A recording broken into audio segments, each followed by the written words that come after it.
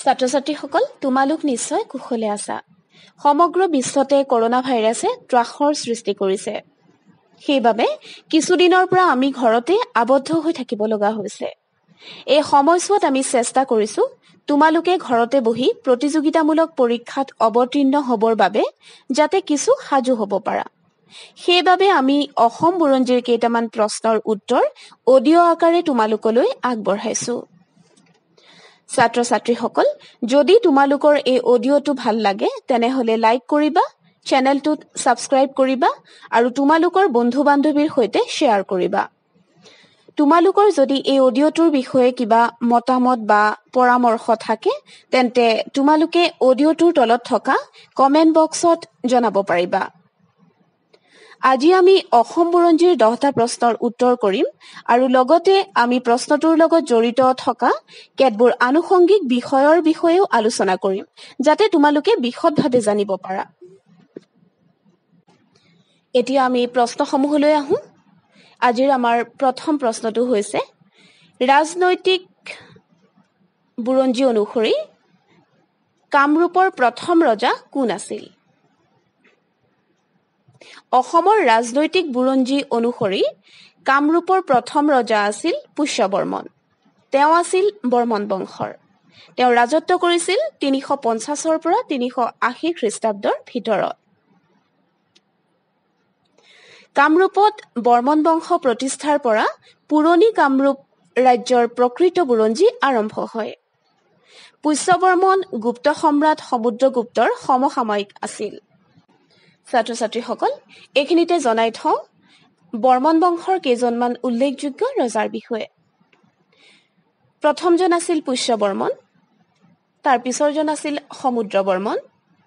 সমুদ্ৰবৰ্মনৰ বিষয়ে কবি কালিদাসে তেওঁৰ লিখনিত উল্লেখ কৰিছে।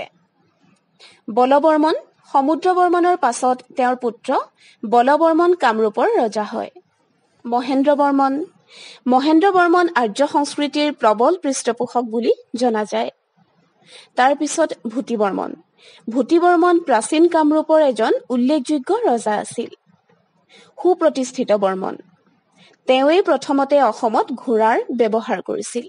একেবাৰে শেষৰজন ৰজাৰ নাম আছিল ভাস্কৰ বৰ্মন। বৰ্মন বংশৰ শ্ৰেষ্ঠ ৰজাজনৰ নাম কি আছিল? এইটো হৈছে আমাৰ দ্বিতীয় প্ৰশ্ন। ইয়াৰ উত্তৰটো হ'ব বৰ্মন বংশৰ শ্ৰেষ্ঠ নৃপতি বা ৰজাজনৰ নাম হৈছে কুমাৰ ভাস্কৰ বৰ্মন। এওঁৱেই আছিল বৰ্মন বংশৰ শেষৰজন ৰজা। ভাস্কৰ বৰ্মনৰ দিনতে 640 খ্ৰীষ্টাব্দত চীনা পৰিব্ৰাজক হিউৱেনচাং কামৰূপলৈ আহে আৰু তেওঁৰ গ্ৰন্থ চিইউকিত কামৰূপৰ বিষয়ে এটি বহুমূলীয়া টোকা লিপিবদ্ধ কৰে। ভাস্কৰ বৰ্মনে ৰাজত্ব কৰিছিল 600 পৰা 650 খ্ৰীষ্টাব্দৰ ভিতৰত। হিউৱেনচাঙৰ টোকাটোৰ পৰা সেই সময়ৰ বৰ্মন বংশৰ ৰজাজনৰ বিষয়ে বহুতো কথা জানিব পাৰি। সিংহাসনত আৰোহণ কৰিয়েই ভাস্কৰ বৰ্মনে নতুন চন ভাস্কৰাব্দৰ প্ৰৱৰ্তন কৰে। তেওঁ হৰ্ষবৰ্ধনৰ লগত বন্ধুত্বপূৰ্ণ সম্পৰ্ক স্থাপন কৰিছিল। ভাস্কৰ বৰ্মন অবিবাহিত আৰু সেয়ে তেওঁ কুমাৰ ভাস্কৰ বৰ্মন বুলি জনাজাত। অবিবাহিত আৰু নিঃসন্তান হোৱা বাবে ভাস্কৰ বৰ্মনৰ মৃত্যুৰ লগে লগে আনুমানিক 650 খ্ৰীষ্টাব্দত বৰ্মন বংশৰ ইতি পৰে। এতিয়া আমি আহিছো তৃতীয় প্ৰশ্নটোলৈ। শালস্তম্ভই প্ৰতিষ্ঠা কৰা বংশটোৰ নাম কি আছিল? শালস্তম্ভই প্ৰতিষ্ঠা কৰা বংশটোৰ নাম আছিল ম্লেছ বংশ। ভাস্কৰ বৰ্মনৰ মৃত্যুৰ পিছত বৰ্মন বংশৰ অৱসান ঘটিল আৰু শালস্তম্ভ নামৰ এগৰাকী শক্তিশালী বিষয়াই সিংহাসন অধিকাৰ কৰি এটা নতুন বংশৰ জন্ম দিয়ে। সেই নতুন বংশটোৰ নাম আছিল ম্লেছ বংশ। ম্লেছ বংশই কামৰূপত শাসন কৰিছিল 650 পৰা 900 খ্ৰীষ্টাব্দৰ ভিতৰত। শালস্তম্ভ বংশৰ ৰাজত্বৰ অন্তত কামৰূপৰ শাসনভাৰ কাৰ হাতলৈ যায়? শালস্তম্ভ বংশৰ ৰাজত্বৰ অন্তত কামৰূপৰ শাসনভাৰ পাল বংশৰ হাতলৈ যায়। এই পাল বংশৰ প্ৰতিষ্ঠা কৰিছিল ব্ৰহ্মপালে। এইটো হ'ল আমাৰ 4 নম্বৰ প্ৰশ্ন। এতিয়া আমি আহিছো 5 নম্বৰ প্ৰশ্নটোলৈ। পাল বংশৰ প্ৰথমগৰাকী ৰজাৰ নাম কি আছিল? পাল বংশৰ প্ৰথমগৰাকী ৰজাৰ নাম আছিল ব্ৰহ্মপাল। তেওঁৰ সময় আনুমানিক 900 পৰা 1100 খ্ৰীষ্টাব্দ। ইয়াৰ পাছত ক্ৰমে ৰত্নপাল, ইন্দ্ৰপাল, গোপাল, হৰ্ষপাল আৰু ধৰ্মপাল কামৰূপৰ ৰজা হয়। ৰজা হৈ ধৰ্মপালে কামৰূপৰ ৰাজধানী প্ৰাগজ্যোতিষপুৰৰ পৰা কামৰূপ নগৰলৈ তুলি নিয়ে। ধৰ্মপালৰ মৃত্যুত তেওঁৰ পুত্ৰ জয়পাল কামৰূপৰ ৰজা হয়। জয়পালেই আছিল পাল বংশৰ শেষৰজন ৰজা। এতিয়া আমি আহিছো ষষ্ঠ প্ৰশ্নটোলৈ। ষষ্ঠ প্ৰশ্নটো হৈছে কোচ ৰাজ্য কোনে প্ৰতিষ্ঠা কৰিছিল? ষষ্ঠদশ শতিকাৰ আগভাগত কোচবংশীয় বিশ্বসিংহই 1515 খ্ৰীষ্টাব্দত কোচ ৰাজ্য প্ৰতিষ্ঠা কৰিছিল আৰু 1540 খ্ৰীষ্টাব্দলৈকে ৰাজত্ব কৰিছিল। তেখেতে কোচবিহাৰত কোচ ৰাজ্যৰ ৰাজধানী পাতে। বিশ্বসিংহৰ পাছত তেওঁৰ পুত্ৰ মল্লদেৱে নৰনাৰায়ণ নাম লৈ সিংহাসনত উঠে আৰু তেওঁৰ ভায়েক শুক্লধ্বজক সেনাপতি পাতে। এই শুক্লধ্বজেই অসম বুৰঞ্জীত চিলাৰায় নামেৰে জনা যায়। আৰু আমাৰ শক্তিপীঠ কামাখ্যা মন্দিৰো নৰনাৰায়ণে পুনৰ নিৰ্মাণ কৰিছিল। নৰনাৰায়ণৰ মৃত্যুৰ পাছত লক্ষীনাৰায়ণ কোচবিহাৰৰ ৰজা হয়। ছাত্ৰ ছাত্ৰীসকল, এতিয়া আমি আহিছো সপ্তম প্ৰশ্নটোলৈ। 1187 চনত সোৱণশিৰি নদীৰ পাৰত স্বৰ্ণগিৰিত কোনে চুতীয়া ৰাজবংশৰ প্ৰতিষ্ঠা কৰিছিল? বিশ্বসিংহৰ দিনতে অৰ্থাৎ কোচবংশৰ সমসাময়িকভাৱে অসমৰ পূব প্ৰান্তত ভূঞাসকলৰ সহায়ত কছাৰী আৰু চুতীয়া নামেৰে দুটা অসমৰ ৰাজবংশৰ জন্ম হৈছিল। এই চুতীয়া ৰাজবংশ প্ৰতিষ্ঠা কৰিছিল বীৰপালে। কছাৰী ৰাজবংশক ডিমাচা ৰাজবংশ বুলিও কোৱা হয়।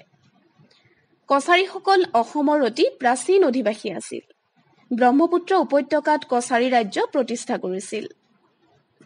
এতিয়া আমি আহিছো অষ্টম প্ৰশ্নটোলৈ। চুকাফাই প্ৰতিষ্ঠা কৰা ৰাজ্যখনক কি নামেৰে জনাজাত আছিল? খ্ৰীষ্টীয় ত্ৰয়োদশ শতিকাত উজনি অসমৰ বৰ্তমান শিৱসাগৰ আৰু ডিব্ৰুগড় জিলাৰ কিছু অংশলৈ শ্যামদেশীয় চুকাফা নামৰ প্ৰব্ৰজনকাৰী এজনে এখন সৰু ৰাজ্য প্ৰতিষ্ঠা কৰিছিল। চুকাফাই প্ৰতিষ্ঠা কৰা ৰাজ্যখনকে আহোম ৰাজ্য হিচাপে জনাজাত হয়। 1215 খ্ৰীষ্টাব্দত চুকাফাই তেওঁৰ আদি বাসস্থান মাওলুঙৰ পৰা পশ্চিম দিশলৈ ভটিয়াই আহে আৰু 1253 খ্ৰীষ্টাব্দত বৰ্তমান শিৱসাগৰ জিলাৰ চৰাইদেউত ৰাজধানী পাতি এখন সৰু ৰাজ্যৰ ভেটি স্থাপন কৰে। আহোম ৰাজ্যৰ প্ৰতিষ্ঠাপক হিচাপে চুকাফাৰ ব্যক্তিত্ব আছিল অতুলনীয়। অসীম ধৈৰ্য, দুৰ্জয় শাসন আৰু প্ৰখৰ কূটনীতিজ্ঞ চুকাফাই শাৰীৰিক শক্তি আৰু ৰাজনৈতিক বুদ্ধিৰ বলতেই একেলেঠাৰিয়ে 600 বছৰ ৰাজত্ব কৰিব পৰাকৈ এখন প্ৰতাপী ৰাজ্যৰ ভেটি স্থাপন কৰিবলৈ সক্ষম হৈছিল। ছাত্ৰ ছাত্ৰীসকল, আজিৰ আমাৰ একেবাৰে শেষৰ প্ৰশ্ন অৰ্থাৎ 10 নম্বৰ প্ৰশ্নটো হৈছে 10 নম্বৰত আমি দুটা প্ৰশ্নৰ অৱতাৰণা কৰিছো। এই দুটা প্ৰশ্নৰ উত্তৰ কিন্তু একেটাই। বামুণী কোঁৱৰ বুলি কোনজন আহোম ৰজাক কোৱা হয়? আৰু আহোম প্ৰথা মতে শিঙৰি ঘৰত উঠা প্ৰথা কোনজন আহোম ৰজাৰ দিনৰ পৰা আৰম্ভ হয়? এই দুয়োটা প্ৰশ্নৰ উত্তৰ কিন্তু একেটাই। বামুণী কোঁৱৰ বুলি আহোম ৰজা চুডাংফাক কোৱা হয় আৰু এওঁৰ দিনৰে পৰাই আহোম প্ৰথা মতে শিঙৰি ঘৰত উঠা প্ৰথা আৰম্ভ হয়। ছাত্ৰ ছাত্ৰীসকল, এয়াই আছিল আমাৰ 10টা প্ৰশ্নৰ উত্তৰ। আজিৰ এই অডিঅ'টো তোমালোকৰ কেনে লাগিল অডিঅ'টোৰ তলত থকা কমেণ্ট বক্সত জনাবলৈ নাপাহৰিবা। তোমালোকৰ মতামত আৰু পৰামৰ্শৰ ওপৰত ভিত্তি কৰিহে আমি ইয়াৰ পাছৰ অডিঅ'সমূহ আগবঢ়াম। ধন্যবাদ।